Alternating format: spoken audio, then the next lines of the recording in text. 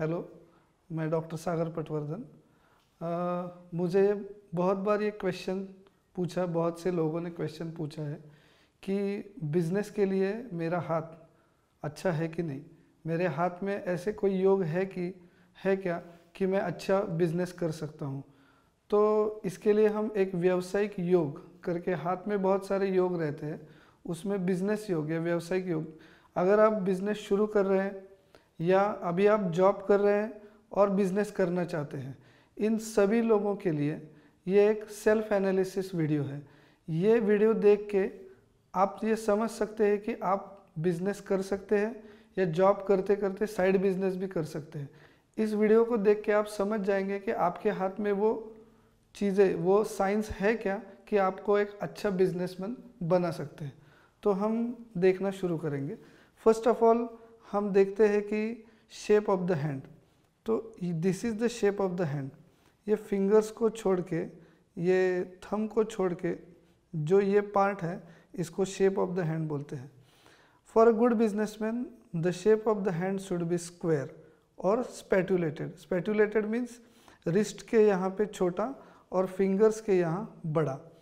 तो square hand हमेशा disciplinary में काम करता है, टाइम टू टाइम काम करता है, इसलिए वो इम्पोर्टेंट है। और अगर शेप स्पैटुलेटेड हो तो it is indicating a lot of energy. So energy, discipline, ये दोनों बिजनेस के लिए इम्पोर्टेंट है। दूसरी चीज़ यहाँ पे हम देखेंगे थंब। तो अभी ये एक प्रिंट है जो हमने एक व्यक्ति का लिया है, वो भी एक बहुत ही अच्छे सक्सेसफुल, जिनका नाम भी अच्छा है, सक्सेसफुल बिजनेसमैन है। तो शेप जो हमने यहाँ पे देखा, देखिए यहाँ पे स्क्वायर शेप हाथ का दिख रहा है, ठीक है। फिर दूसरा पॉइंट यह है कि thumb, the thumb is very important. जितना बड़ा थंब रहेगा, जितना अंगूठा बड़ा रहेगा, वो व्यक्ति प्रैक्टिकल अप्रोच उसका हो जाएगा। यहाँ पे भी आप देख सकते हो थंब का आकार बहुत बड़ा है। तीसरा पॉइंट ये है कि headline. Headline is important for logical thinking, rational thinking, relevant thinking. तो यहाँ पे हेडलाइन देख सकते हो आप, स्ट्रेट कट है। इनके हाथ में भी देखिए स्ट्रेट कट लाइन है, और बाद में ये बाइफरकेट हो गई है। Bifurcation indicates sensibility as well as professionalism. तो ये आइडियल साइन यहाँ पे दिख रहा है। तीसरा मर्क्यूरी, जो प्लैनेट है उसमें मर्क्यूरी इंपॉर्टेंट है। Mercury is related with communication skill, लोगों को जानना, पहचानना, बातों से उनको जानना, कन्विंसिंग कैपेसिटी। तो ये मर्क्यूरी के ऊपर हमने देखा 3 straight lines indicating good amount of mercury. यहाँ पे हमको दिख रहा है कि ये 3-4 लाइंस यहाँ पे है, तो इनका भी अमाउंट ऑफ मर्क्यूरी बहुत ही अच्छी तरह से डेवलप हो गया है। फिर line of mercury. Line of mercury is indicating digestive capacity. पेट साफ होने से व्यक्ति का विचार भी साफ हो जाता है, ये आप तो जानते हैं। यहाँ पे भी देखिए लाइन ऑफ मर्क्यूरी हमको दिख रही है।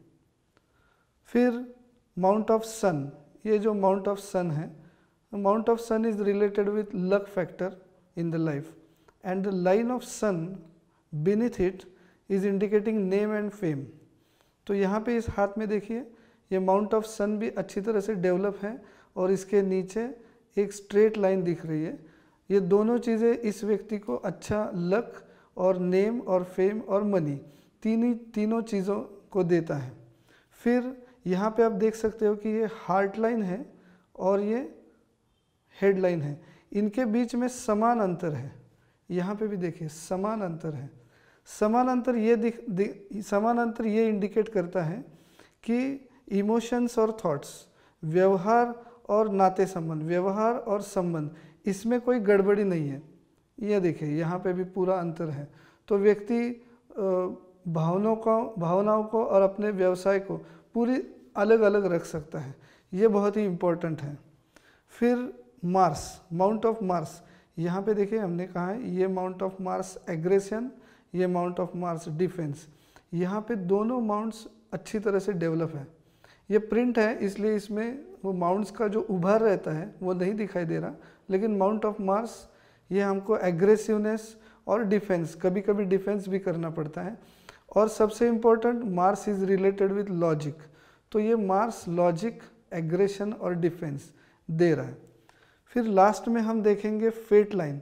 यहाँ पे देख सकते हैं fate line is opportunity giving line. अगर अच्छी अपॉर्चुनिटीज़ रहेंगी तो बिजनेस बहुत ही अच्छा हो जाएगा। यहाँ पे आप देख सकते हो बहुत ही अच्छी फेट लाइन हमको दिख रही है, पूरे नीचे से लेके ऊपर तक स्ट्रांगली जा रही है। तो जो व्यवसाय योग में डायग्रामेटिक रिप्रेजेंटेशन में हमको दिख रहा है वो सब ये जो प्रैक्टिकल डेमोन्स्ट्रेशन, जिस व्यक्ति खुद बिजनेस में अच्छा है उसके प्रिंट में हमको सब दिख रहा है। तो इस वीडियो से हमको ये पता चलता है कि ऐसे कौन कौन से साइंस है कि जो हमको अच्छे बिजनेसमैन होने के लिए इम्पोर्टेंट है। अगर इसमें से कोई साइंस हमारे हाथ में नहीं है तो ये वीडियो का स्टडी करने के बाद आपको पता चलेगा कि कौन सी कमी आप में है। जैसे किसी के हाथ में मर्क्यूरी का माउंट अच्छा नहीं है, उसके ऊपर इनऑस्पिशियस साइन है, बैड साइन है, तो वो अपने कम्युनिकेशन स्किल, लोगों को पहचानना, इसके ऊपर कंसंट्रेशन करेगा, उससे उसका बिजनेस अच्छी तरह से डेवलप हो जाएगा। किसी का हेडलाइन टूटा हुआ है तो आपने इस पे काम पे वो कंसंट्रेशन नहीं कर सकता, तो उसका रेमेडी ये है कि उसने अपने काम पे ऊपर ज़्यादा फोकस करना है, कंसंट्रेशन करना है। तो ऐसी चीज़ों से हमको जो कमियां हैं वो पता चल सकती है और अपने एफर्ट से हम इसको इम्प्रोवाइज करके अच्छा बिजनेसमैन बन सकते हैं। अब हम एक लाइव डेमोन्स्ट्रेशन देखेंगे रिगार्डिंग व्यवसाय योग। तो देखिए यहाँ पे हमको एक अच्छा हेडलाइन दिख रहा है जो बाद में जाके बाइफरकेट होता है, एक लाइन सामने एक लाइन नीचे जाती है, professionalism as well as sensibility. फिर यहाँ पे हमको दिख सकता है कि उनका हाथ का जो शेप है ऑलमोस्ट स्क्वायर है, ये देख सकते हैं यहाँ से लेके पूरा स्क्वायर। फिर देखिए माउंट ऑफ मर्क्यूरी अच्छी तरह से डेवलप है, यहाँ पे हमको ऐसा उभार दिख रहा है, ये वाला पोर्शन है, इसमें हमको उभार दिख रहा है, और गुड कम्युनिकेशन स्किल जो इंडिकेट करता है। फिर अ गुड फेट लाइन, यहाँ पे हमको अच्छी फेट लाइन दिख रही है which gives a good opportunities to that person. इसमें देखिए फ्लेक्सिबिलिटी अच्छी है, flexibility, so he can adapt according to situation, according to demand of customers, he can adapt his business. लेकिन इसमें ये हम देखेंगे कि इनका हाथ बहुत ही सॉफ्ट दिख रहा है, जैसे डॉर्सल एरिया से देखा तो ये स्किन सॉफ्ट है, ये भी स्किन सॉफ्ट है। तो हम इसमें क्या कह सकते हैं कि he is a very good person for business, but due too soft hand, soft skin, तो जो सॉफ्ट बिजनेसेस है, सॉफ्ट स्किल्स है, फाइन स्किल्स है, जैसे आर्ट है, क्रिएटिविटी है, सॉफ्टवेयर से रिलेटेड है, जब वो या वो इंटेलेक्चुअल वर्क है, इसके लिए या इंटेलेक्चुअल वर्क है, इसके लिए इनका हाथ आइडियल है। तो मैं आपको ये मैंने व्यावसायिक योग के बारे में बताया। अगर आप वीडियोस डिटेल में देखेंगे तो जो मैंने बताया वो आप अच्छी तरह से समझ सकते हैं। इसमें और एक बात है कि जन्म कुंडली, बर्थ चार्ट, अगर साथ में उसका स्टडी किया जाए तो और भी ये जो हमने बताया उसको स्पेसिफिकेशन कर सकते हैं, किस टाइप का बिजनेस करना है, कौन से टाइम पे शुरू करना है, ये सब कुंडली के साथ करेंगे तो और ज़्यादा अच्छा रहेगा।